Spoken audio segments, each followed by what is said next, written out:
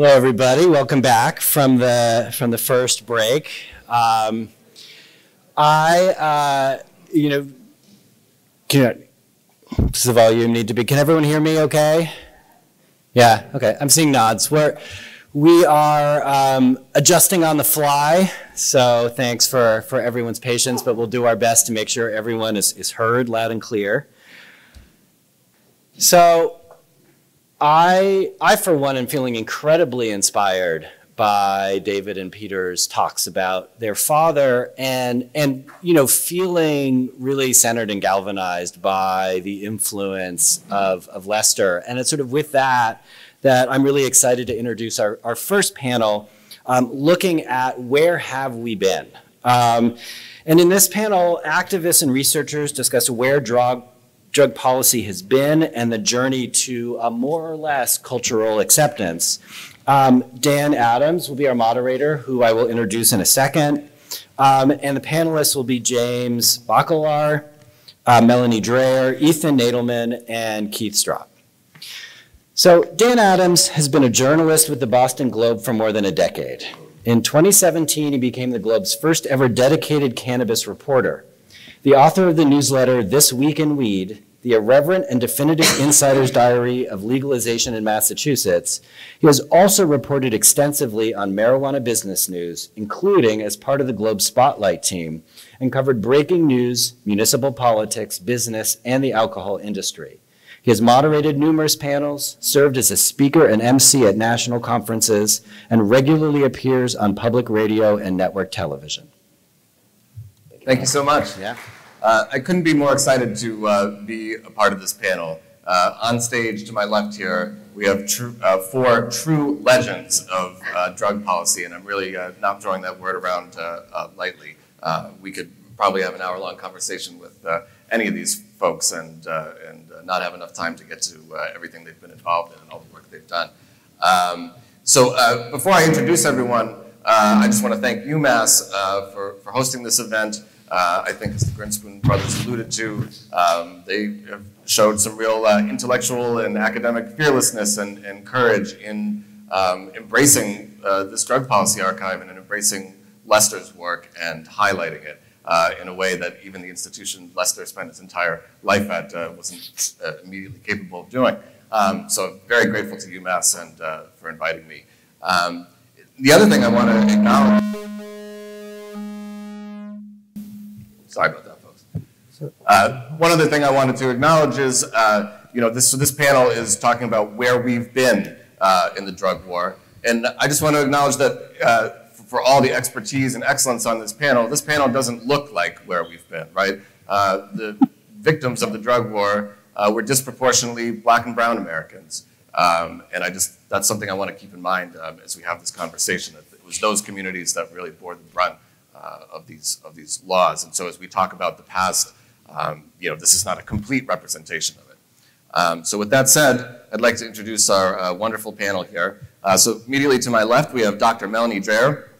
She is a nurse and anthropologist who has spent 5 decades bringing fields together in her research on cannabis use in Jamaica. She has served as the dean of several nursing schools and has also taught in the faculty of programs ranging from public health to anthropology. Her research has been funded by March of Dimes, the NIH, and the State Department. We also have James Bacalar, known to many of you here, I'm sure, is a longtime author who, along with Lester, wrote some of the most influential books of the 20th century on the drug war, books that continue to shape policy and minds today. He also co-founded the Harvard Mental Health Letter. We also have Keith Straub, again, probably known to many of you if you're interested in drug policy. He's a Washington, D.C. Public interest attorney. He founded NORML in 1970 and returned to the group in the 90s and I believe is still serving as its legal counsel. And last but not least, we have Ethan Nadelman, is one of the country's most prominent drug reform advocates. He founded and directed the Lynn Smith Center and the Drug Policy Alliance and has advised numerous officials and philanthropists on drug policy. So with that said, I'd like to kick off our conversation. And I want to begin with James because, James, you were one of Lester's earliest and most frequent and most prolific collaborators. tell us a little bit about when you first encountered Lester, when you first started working with him. I'm curious what your first impressions of him were, and also if you could maybe just paint that landscape a little bit, because I think now, right, we take for granted people talking about legalizing cannabis and other drugs. That's the normal part of the conversation. Back then, much more radical idea. So I just wondered if you could maybe paint that landscape of what you were sort of up against, what those other narratives were when you began this work. Well, when I first met Lester in 1973, he was looking for someone to help him with a book he was writing on amphetamines.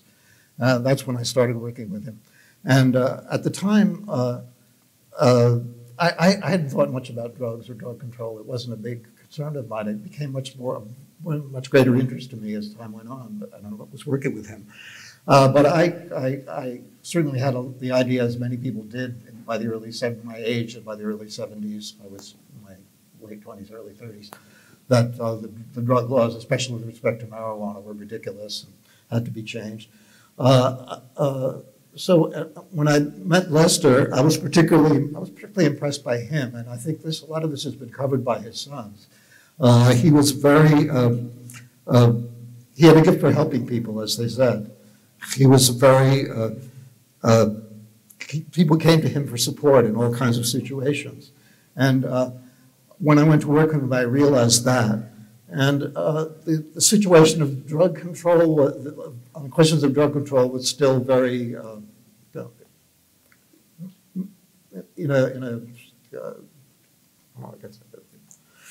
the state was still, it was just budding, just beginning to bud. And he was, to be fair, his book Marijuana Reconsidered had already been published by Harvard University Press. So just to be fair to Harvard, although we sometimes have something to say about Harvard. Sorry, Harvard. So at that time it was really something that was just a very small issue for me. It was a fringe. It was a fringe and for topic. Many, yeah, it was a fresh topic. Was there anything about Lester, not just his work, but his sort of style in approaching it that affected you or struck you as you first encountered him at that time? His personal style was what struck me most, and his sons have covered that very well, I think, in their talk. He had this feeling of enthusiasm and confidence. He was always very optimistic about the possibilities of control, much more optimistic than I was about the possibilities of change in drug control. And I'm glad that he was able to see this come to fruition at the end of his life with respect to marijuana and psychedelic, to some extent, psychedelic drugs.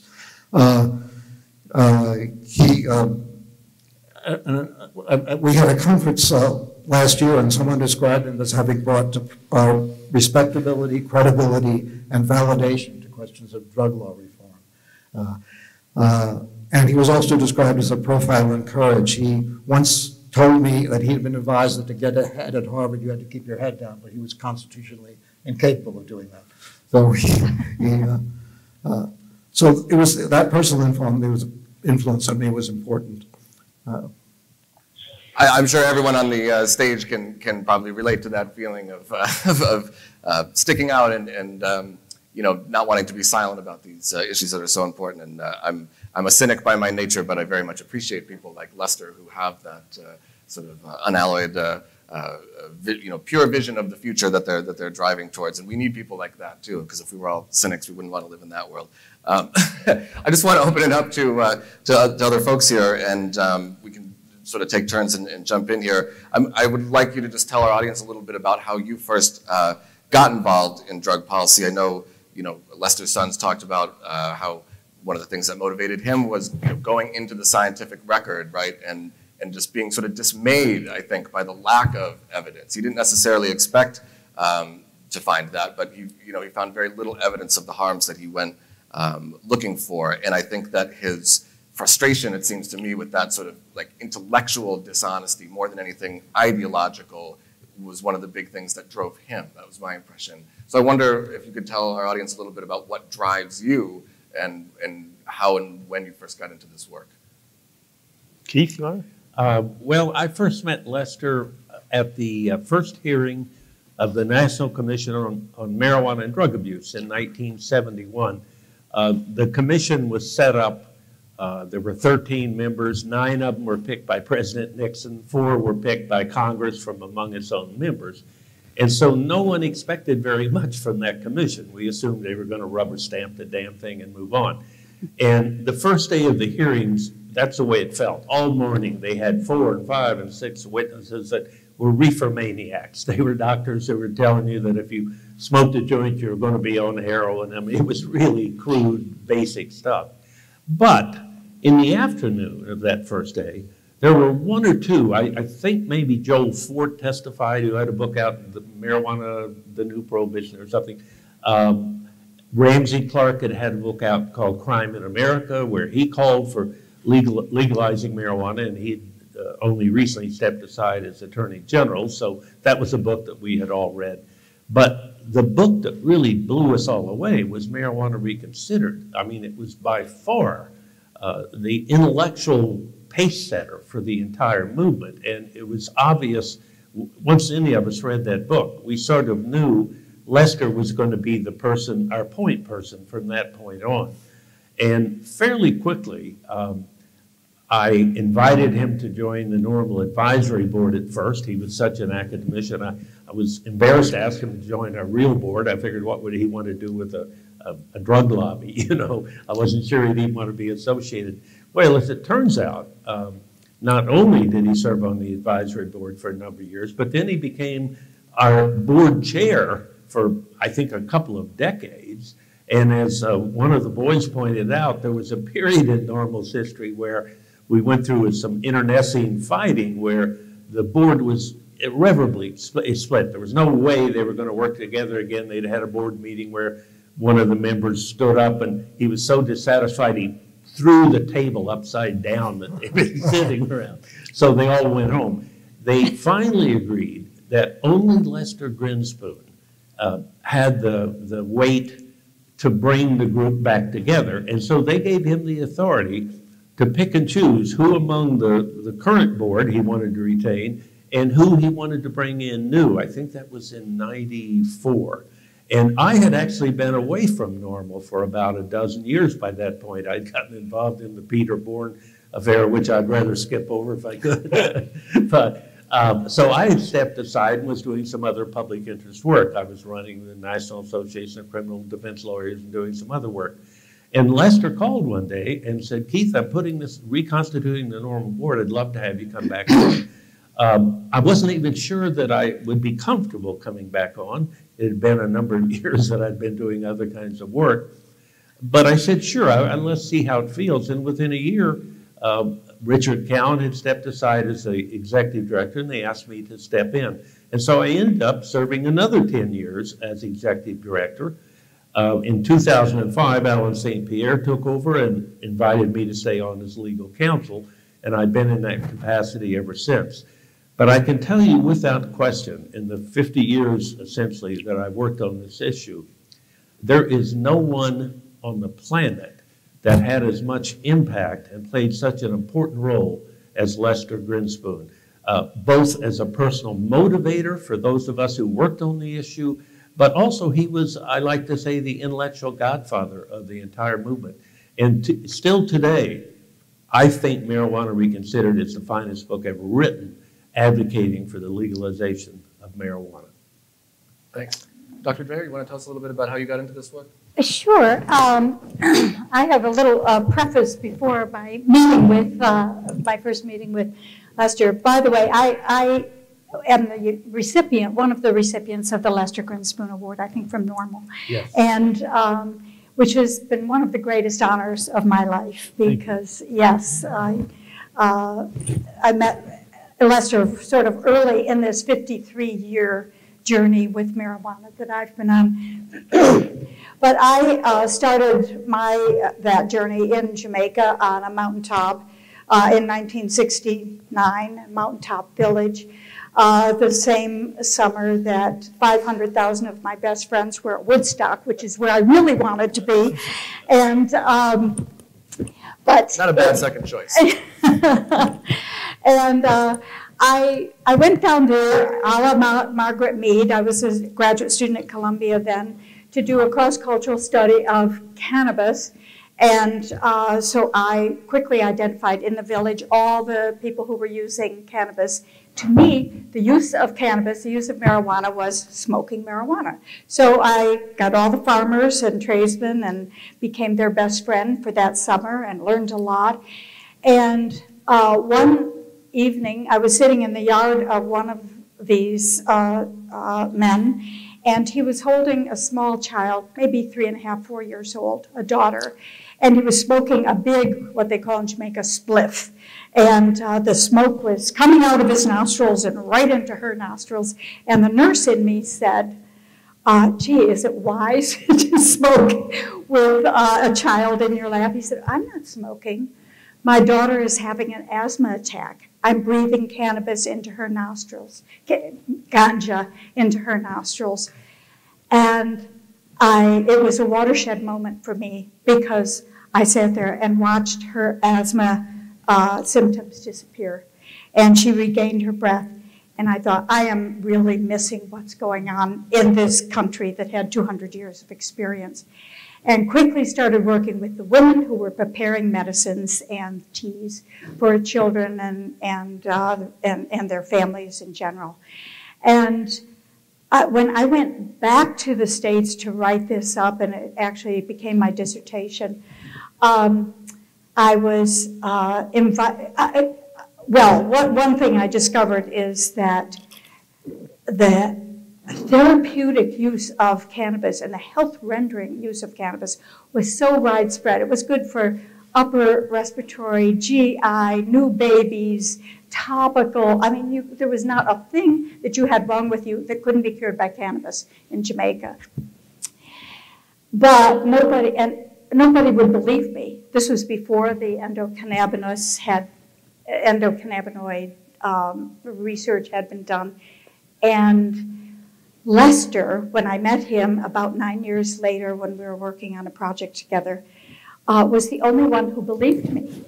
And I thought, oh, finally, somebody has the intellect and the curiosity and the interest, and gave me enormous support. We were working on a legal case together, the Ethiopian Zion Coptic Church in Jamaica that had taken over Star Island.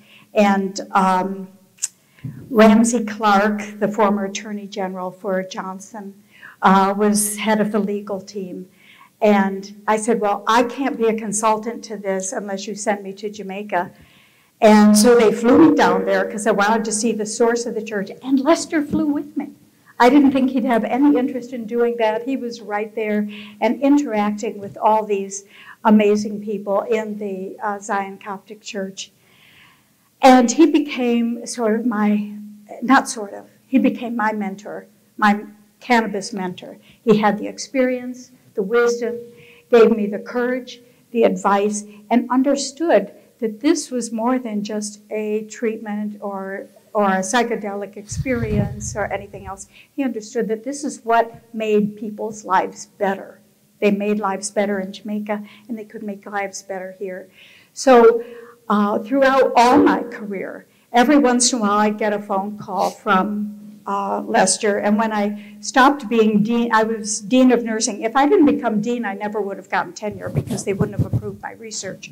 So I was dean here, and then I went to be dean at University of Iowa, and Lester would call and say, why are you going to Idaho? I said, Lester, I'm not in Idaho, I'm in Iowa. He said, well, one of those I states. Why aren't you back here in Massachusetts, New York, where you belong? But he had been a constant mentor and guide for me throughout my career, and which I will never forget. And I even to the point where I'd say, how much should I charge this lawyer for doing this expert testimony? And he'd say, well, just find out what I'm making and ask for the same thing. Okay, that's a great idea. So he was a friend, he was a mentor, but he was the wisdom that he imparted and the changes he had in the advice he had for my career have just been wonderful. I miss him a lot. That's a very typical Lester story where, right, he's not just a curious academic, he also always brought that heart to it too, and the interpersonal touch and that just abiding sense of humanity and concern for other people. And I think that's something maybe we too rarely see in academia. I agree. Ethan, Yeah, tell us how you got into I mean, I guess I'm the sort of the newbie on this panel here in terms of, because I only met Lester 35 years ago. I'm going to have to ask you to leave the stage. Yeah, really. But for me, it goes back, in 1980s, I had started a PhD program at Harvard, and my only connection to the drug issue was that one of my major aspirations was to get as many of my fellow graduate students in the Harvard Department of Government high on marijuana. And I had some unusual success there, but I landed up I landed up doing my dissertation on the internationalization of the drug war, working in the State Department's Narcotics Bureau, interviewing DEA and other agents around the world. And there really was almost no reform movement to speak of at that time. Normally it had its heyday in the 70s. And by the way, my podcast, Psychoactive, I think next week's episode is my interview with Keith about marijuana in the 70s. So I think you may well enjoy that. But then it was 1987. I had finished my dissertation. I was about to start a teaching job at Princeton. I had met nobody in the reform movement.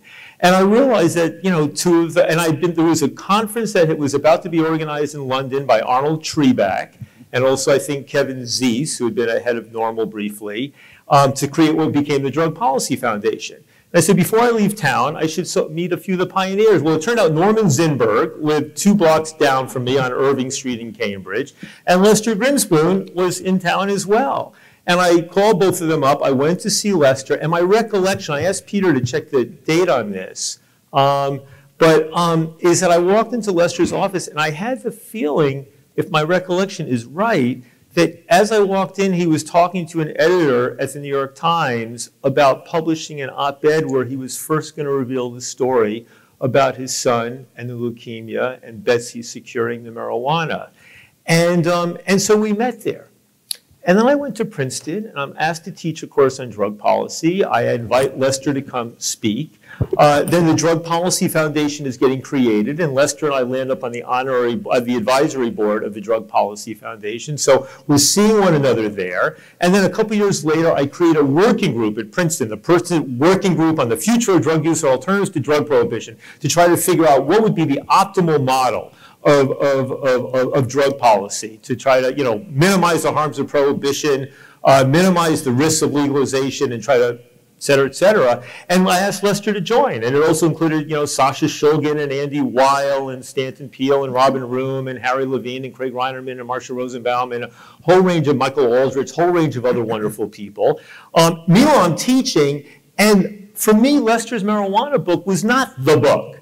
For me, the book was Drug Control in a Free Society by Grinspoon and Bacalar, which I saw as the outstanding book, analyzing sort of historical, cultural analysis, fusing it with public policy analysis. That was my required reading for my drug policy seminars at Princeton at that time. So I love that book. This, by the way, is the first time I'm meeting Jake Bacalar in all these years, because he never showed up at the reform events. He was just writing this great stuff with Lester, and I always wondered who this mystery character was.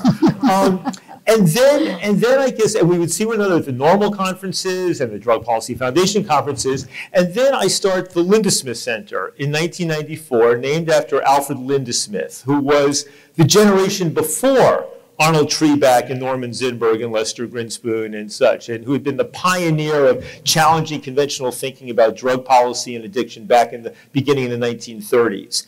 And we decided that one of the things we're going to do is to reprint the most requested out-of-print books. And the first one on our list was Psychedelic Drugs Reconsidered, which had been the true eye-opener for me about the whole kind of the first renaissance of psychedelic research back from the 50s to the late 60s, early 70s by Grinspoon and Bacalar. And it was a book, we reprinted it as a Lindesmith reprint. And it sold out. We had to get it out there again. I think the reason it was most requested was because so many people had stolen it from libraries. And then we decided to launch on this other venture, which was to print a new book. And the new book was going to be Marijuana Myths, Marijuana Facts by John Morgan and Lynn Zimmer. And this was, I think, the outstanding book on marijuana in the late 90s into the aughts and beyond, challenging all of the myths in a beautiful, I mean, you could teach, this book could be assigned in methodology courses, not just in stuff on marijuana. But it's in this context I'm going to tell the one embarrassing story about Lester, which is, this book is coming out, and it's going to be outstanding, and it sold tens and tens of thousands of copies. And Lynn Zimmer and I were very close friends, and Lynn, she says, he said, like, I don't know, Lester is being very cool with us, and I don't know what it's about. And so finally she calls Lester, right, and the book had just been printed. And she goes, Lester, like, is anything the matter? I mean, don't you like the book? He goes, well, no, it's a good book, it's a good book. And she goes, but why are, you just seem distant on this thing. And he goes, Lynn, I have to tell you, I mean, I'm just hurt that you and John, I mean, I looked at the acknowledgments, and I'm not even mentioned in the acknowledgments. And he goes, Lester, you're kidding me, right? And no, he goes, no, I mean, my name's nowhere there. And Lynn goes, Lester, the book's dedicated to you. And he goes, oh my, did I step in it? But it was a wonderful story. He was, I mean, Lester really was the true pioneer, and I know marijuana was his, really thing, but it was that other scholarship, the psychedelics book, and the other one with Jake, Drug Control in a Free Society, and of course his commitment to reform, his involvement with NORML, with Drug Policy Foundation, always being out there. So, and I said the last thing too is when I got involved, my dad had just recently died, but I remember being struck that Lester and Arnold Trebeck, the founder of Drug Policy Foundation, had both been born the same year as my dad, 1928. And there was this just little karmic connection of coming into this field at that time. Thanks, Ethan. James, since Ethan mentioned it, I'm curious to hear you talk a little bit about that sort of second wave of books after Marijuana Reconsidered made such a splash. Drug Control, the psychedelics book. How was your thinking? How were the narratives evolving by the time you got to those books? And what was the philosophy or the sort of point on the horizon that you and Lester were orienting yourself towards as you embarked on those books? What was the landscape that they were trying to address? We were thinking about the history of drug control as it developed during the 20th century. And in Drug Control in a Free Society, we began with going way back, we began with John Stuart Mill's On Liberty, published in 1859, and in which he defends liberty. And among the liberties that he defended at the time was the liberty of taste and pursuits. And among those, he included the use of drugs at the time, of drugs and alcohol. And in the 19th century, and he also was a radical defense of free speech, which was perhaps not so common in the 19th century. But at that time, his defense of the free use of the taste and pursuit of drug abuse was normal. It was in accordance with established policies. That changed in the 20th century for both good and ill. We have many more regulations on drugs, fewer regulations on free speech. And the book was partly an attempt to discuss the reasons for this, why it developed, and how maybe it's starting to move back again a little bit, at least with respect to marijuana and psychedelic drugs, toward a more recognition of seeing these things as tastes and pursuits rather than as they developed during the reform movements of the 20th century, where drugs came to be regarded as epidemic disease because addiction was an epidemic disease, or as dangerous instruments because it was reckless use of something that should not be used that way, or something that had to be consumer protection because it was not. These were dangerous instruments that people couldn't decide to use on their own. It was something that they had to be protected from. And we do have a lot of consumer protection laws. A lot of these things are good, and that's why, as someone mentioned, I think Peter mentioned, the curious thing was that why is it if drug control is a consumer protection law, why is it the people who were more familiar with the effects of these drugs, who knew more, were less likely to believe that they were terribly harmful? So that analogy didn't work fully. So you fell back on the analogy that drugs were a threat to the social and moral order, and So we used these analogies in turn, where one failed, you fell back on another. And now, I think now these, in some respects, these all giving reasons for prohibition and controls, including criminal controls, which never worked very well, of course. And it was interesting that drug control also originally was a reform movement, and including prohibition of alcohol. And when we did get rid of alcohol prohibition, it was not because people suddenly decided that alcohol was safe or anything like that. It was because there was persistent public sentiment in favor of the pleasures of using alcohol, which led people to not to be so much concerned about even the very serious effects of alcoholism and drunkenness. And the same thing is happening the same thing is happening to a great extent with marijuana, in which case the harmful effects are much less serious today. So we've had a movement from libertarianism in the 19th century to control, which was partly reform and partly mistaken imposition of the criminal law. And now we're moving a little bit way back toward a more libertarian attitude toward drug use. Some drugs, anyway.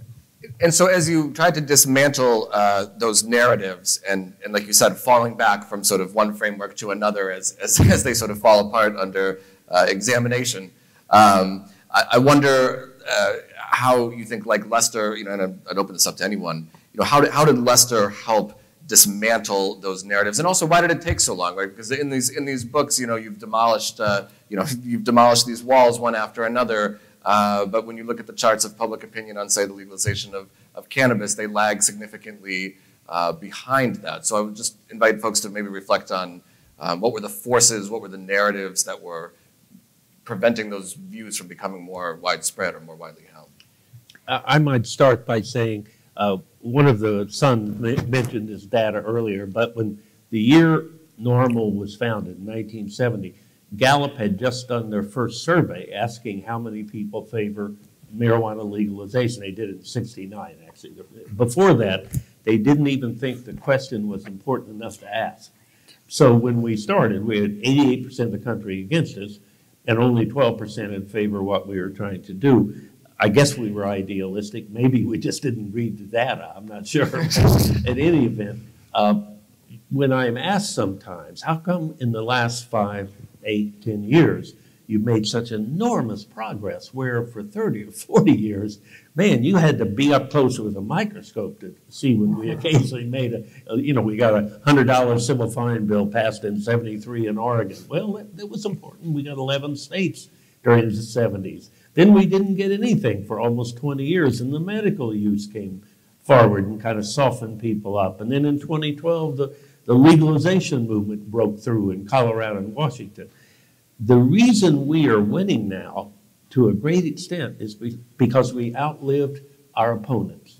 And as strange as that may sound, people my generation were the problem, my contemporaries. They lived through reefer madness.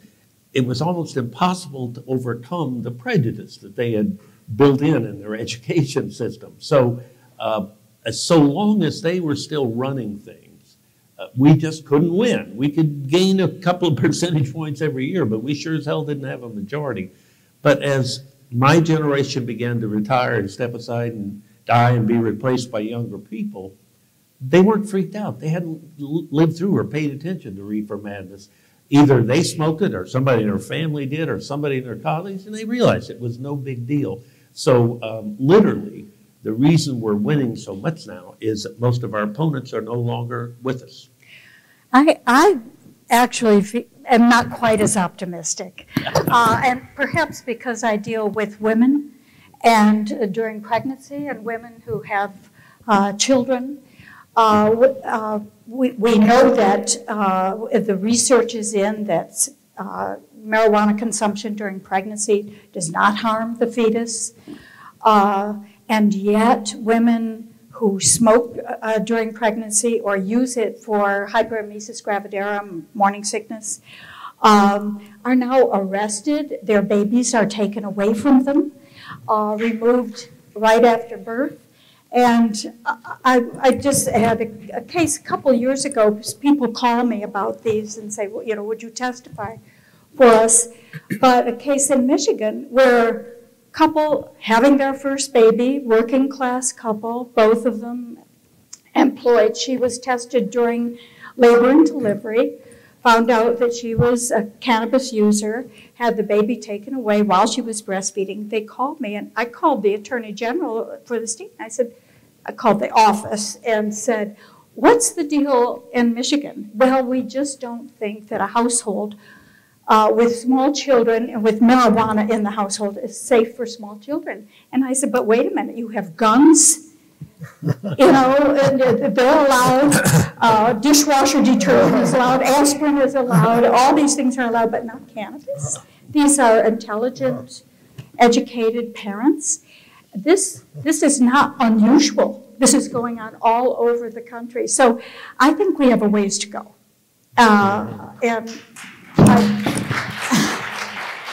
So there's work to be done. Yeah.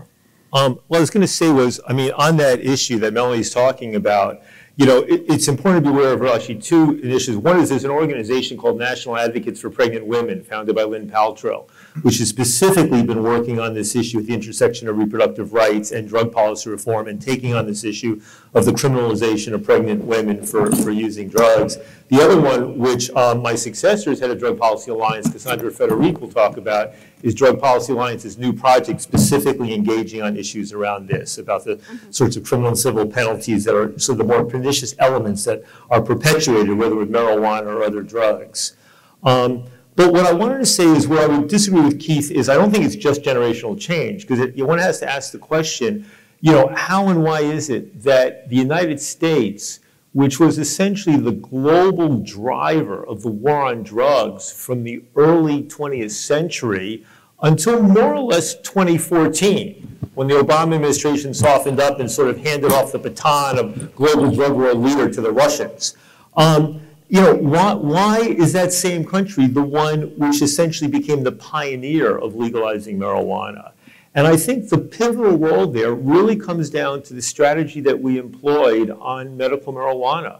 I think, you know, medical marijuana, you know, as Keith said, there was a moment of decriminalization in the 70s, and then there was Bob Randall nationally and Dennis Perrone in California and others pursuing the medical marijuana thing in the 80s and into the early 90s. But there came a moment in the mid-90s, and I had recently left Princeton, started my organization, was working with Soros and beginning to, you know, get involved politically. And a couple of things had happened. Dennis Perrone, with some allies, had drafted, he was an AIDS and marijuana activist in California, had drafted a kind of almost back-of-the-envelope initiative, a very short initiative, very wide, open-ended. And then simultaneously, the head of the ACLU, Ira Glasser, had persuaded one of his not-so-major donors at the time, Peter Lewis, to fund a poll on marijuana and medical marijuana. And one of the results of that 1995 poll by the ACLU, I think Lauren Siegel, who's sitting in the audience, was involved in that as well, was that they found that there was reason to believe, well, first of all, not just that there were a majority of Americans who favored making marijuana legal for medical purposes with a doctor's recommendation, but that there was reason to believe that legalizing medical marijuana would help open up a broader discussion around basically marijuana legalization. And so, you know, when I was in a fortuitous position, because I had Soros, and Soros turned out to be interested in this issue. Then there's Peter Lewis, was interested in marijuana. And then a fellow named George Zimmer, the founder of the Men's Warehouse, also interested in it, also for somewhat personal reasons, was able to pull them together, get a campaign going, and we won that Prop 215 medical marijuana initiative in 1996. And it was really the first time that the nascent drug policy reform movement showed that we could play ball in the major leagues of American politics. I mean, it created a, you know, it was front page of Newsweek magazine, and we had the Clinton administration top drug control officials stepping out and threatening to sue doctors and patients for, you know, recommending marijuana.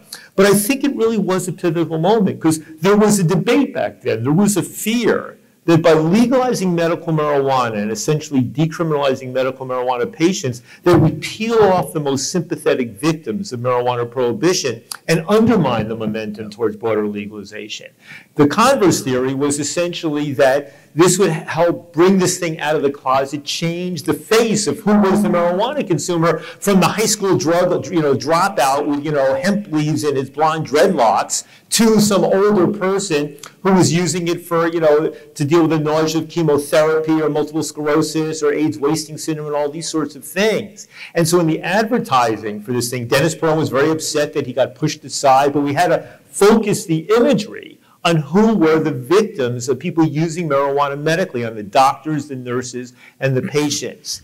And I think, in fact, that initiated a movement where years later, we were able to go back to Alaska, Oregon, Washington, Colorado, Nevada, and Maine, 6 states, and legalize medical marijuana in those 6 states between 98 and 2000. And dispensaries started popping up. And then in 2007, New Mexico, the first authorized dispensaries, bringing this whole thing above ground, changing the imagery, changing the whole thing, because people were sympathetic. You could have a state legislative hearing and somebody would come in their wheelchair with their MS and they'd light up a joint, and instead of being arrested, the hard, cold-hearted Republicans would be in tears, hearing these stories of this stuff. And there was also one other variable, I'm just going to finish with this, that when you try to assess political change and what moves things along, I think the thing that's impossible to measure, but which turned out to be hugely in our favor, is that after we won the first medical marijuana initiative in California in '96, and then that string of others and all the media attention, there was the news media attention. But the other thing was the entertainment media. In that period of time, almost every popular TV show, both comedies and dramas, found a way to insert medical marijuana into their story. Remember Murphy Brown? Susan Sarandon would never do a movie unless she was smoking a joint one way or another. And she even did one where she used it medically, I think Stepmom or something like that.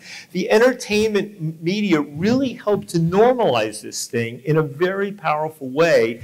And the result, I think, is that America, we thought the Dutch were going to be the first, or other European countries, or Canada, but it was really America, Colorado and Washington, not the national level, and then other states, which really ended up becoming the pioneer, notwithstanding the broader drug war ethos of the rest of the country. Thanks, Ethan. So I can't believe we've moved through so much time so quickly already. I want to leave some time for questions because we have so many great minds up here on the stage, and I want to give everyone a chance to interact with them. But I just wanted to open it up for just one last reflection on, you just mentioned like the 90s California initiative that really kicked things off. To what extent, does that bear Lester's stamp, I wonder, and to what extent, does the whole contemporary legalization movement bear his stamp? And also, if you want to just add, how does it inform your own work as you all move forward in this work, or as you hand the baton off to the next generation of advocates? I wonder how Lester figures into that, how his legacy figures into that. And if we could keep that brief, then we'll have time for questions. Anyone who wants to jump in. Well, I think if Lester were here, he'd say we still have a lot of work to do. I think that I'm thinking of my own experience in Illinois. We have a wonderful cannabis law, but I argued as that was coming up vigorously for the ability to grow cannabis in your own backyard or on your windowsill, as we have done for thousands and thousands of years as a human society. I could not get that into the bill. And what will happen is that people will grow it in their yards, but it will be black people who will be arrested for it. And I think that the social justice issues surrounding the cannabis laws are still very much in the forefront, and that we have to do something about them. Mm-hmm. I think that the laws are there, but they're unequally applied. And Lester would see that right away and be writing about it. So, yeah, and as his sons mentioned, right, just that experience with anti-Semitism and his life was really informative. And I have to imagine that he wouldn't be thrilled about the idea of, frankly, like a bunch of private equity investors being the ones who never had any skin in the game, who never had to worry about walking around with an eighth in their pocket, that they would be the ones walking away with the profits from this industry after these, the decades of this movement and all the work that folks like you and him have put into it. I imagine that would have made his blood boil for sure.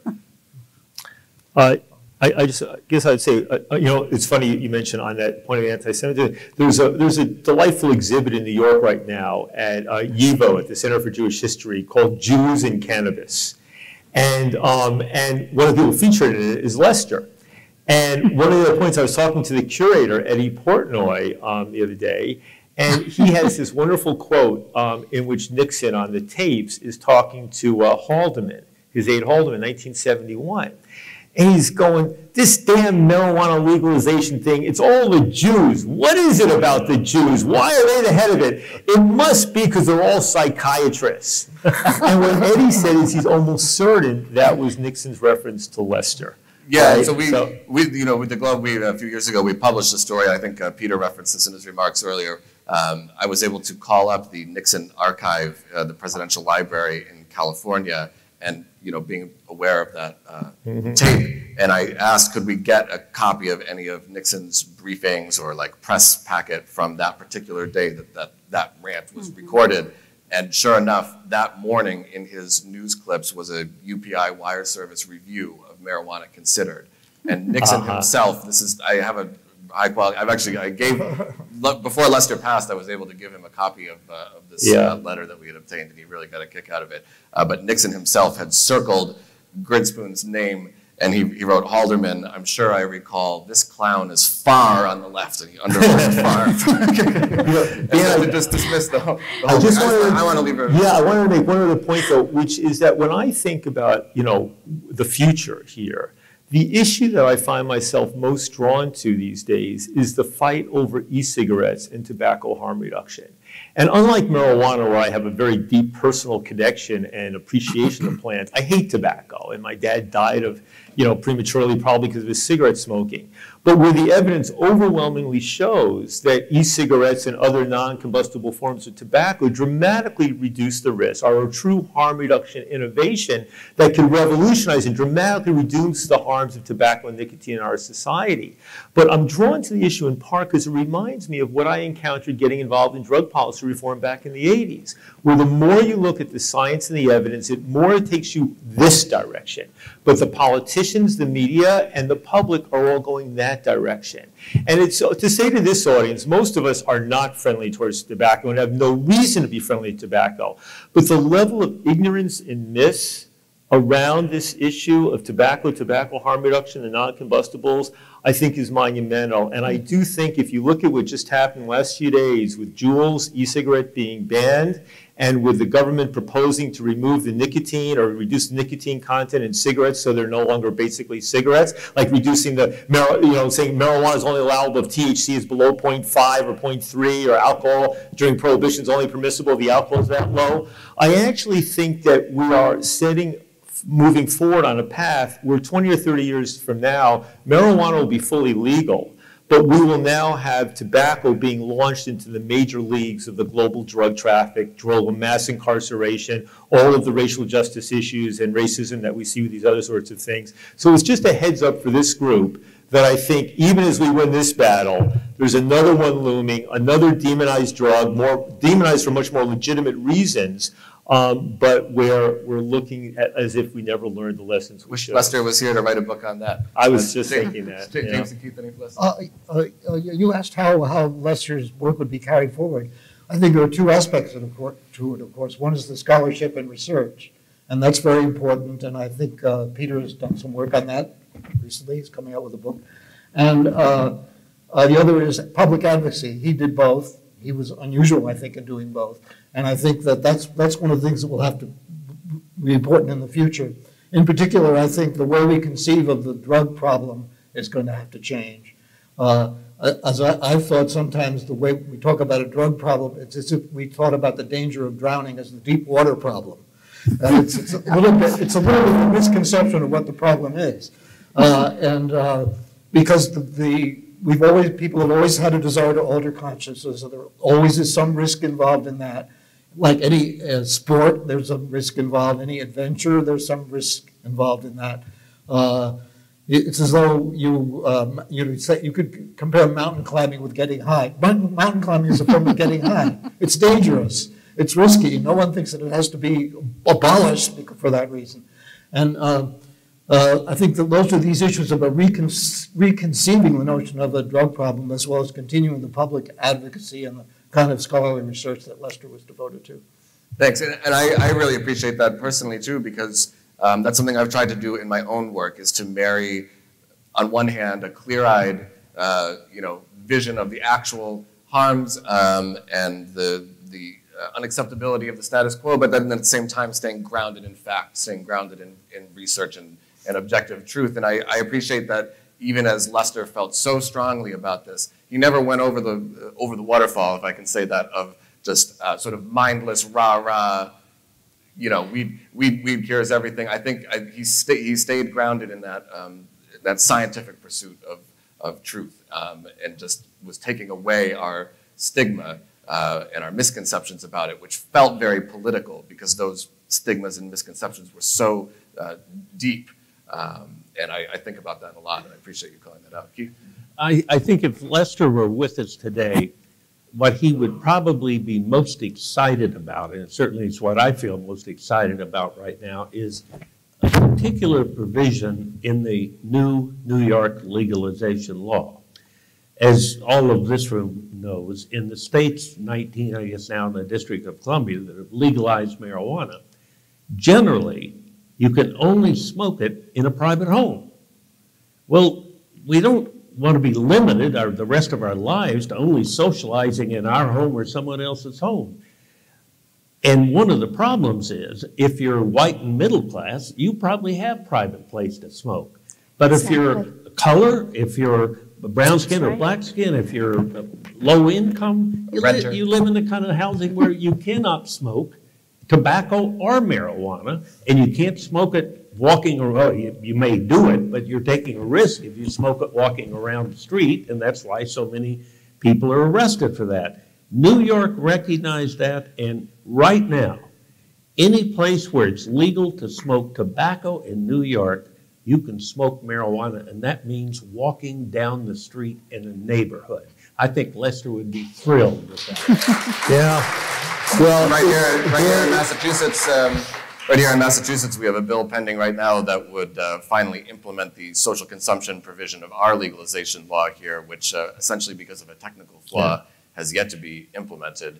And so if this bill passes this summer, municipalities would finally be able to opt into that. And a lot of proponents have pointed out, as you alluded to, renters, public housing tenants, or even tourists, not that they're at the top of my list of people I'm concerned about, but it's a little absurd to, you come to Massachusetts, cannabis is legal, you can go to a store and buy it, but you can't use it in your hotel room, you can't use it on the sidewalk.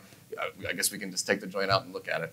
Dan, I should just say that, I just acknowledge that probably the individual most responsible for that reform is Cassandra Federic, who will be on the stage shortly. Yeah. We have some real luminaries coming up. We just have a couple moments left. I'm sorry that our conversation ran so long here. Again, I'm sure we could probably stay up here for 5 hours and not run out of things to talk about. Did anyone want to ask a quick question before we've got to go? Sure, in the back.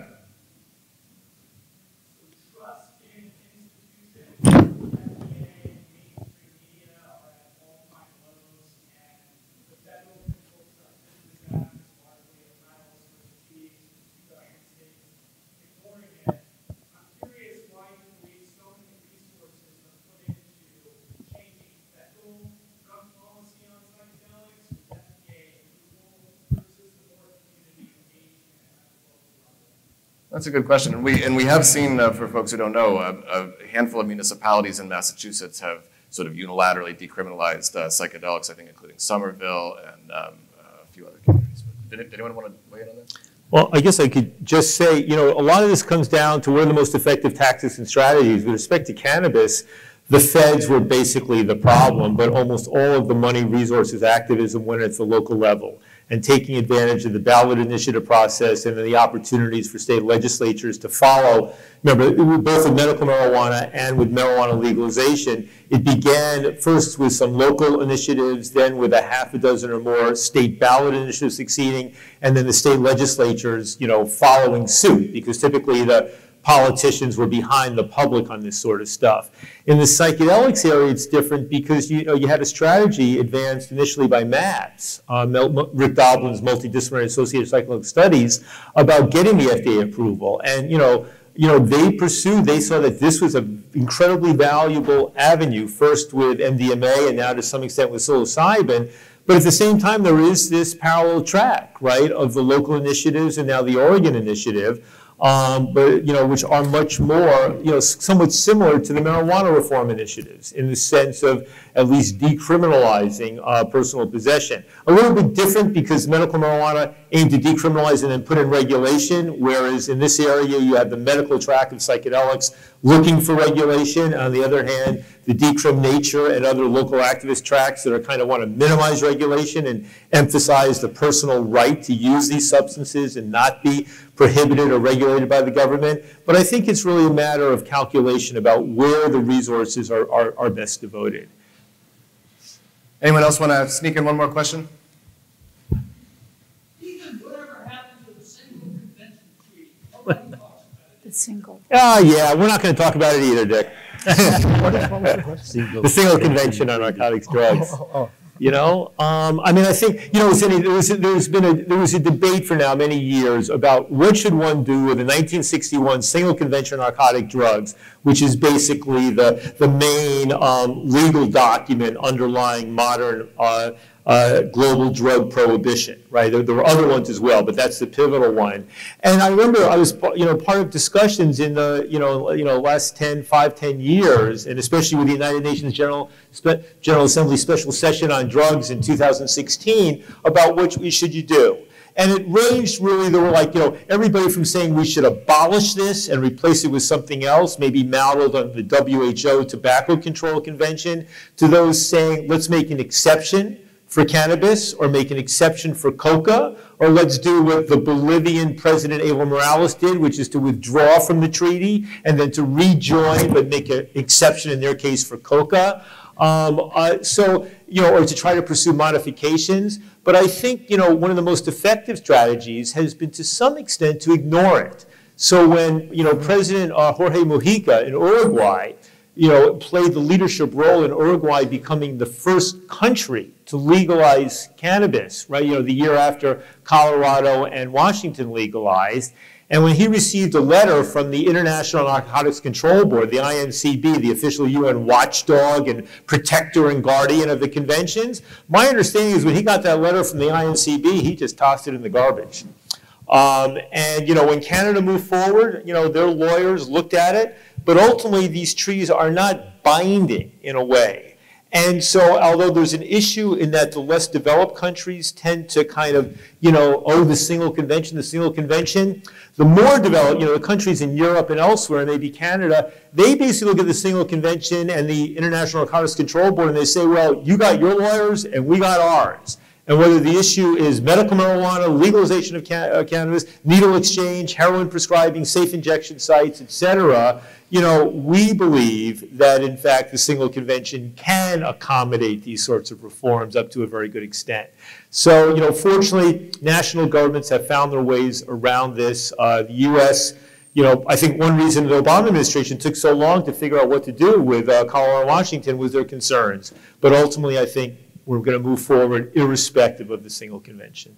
Thanks for that question, Dick. I'm personally fascinated to see how things play out internationally. One thing I'm really interested in is hearing more and more about larger corporate cannabis operators that have been working in the legal markets like in the U.S. and Canada, now getting these sort of permits in developing nations to grow cannabis there, often while it is still criminalized for the actual residents of that country, which leads to this sort of image of the plantation almost surrounded by razor wire where you're allowed to grow cannabis, but the folks living in the village outside the plantation are still being thrown in jail for it, which just seems very perverse to me. So maybe our Where We're Going panel will dive into some of that. We are unfortunately out of time. Feel free, I'm volunteering our panelists to be ambushed by you if you have any more questions as they mill around. And I just want to again thank UMass and thank all of you for your attention. Thanks so much.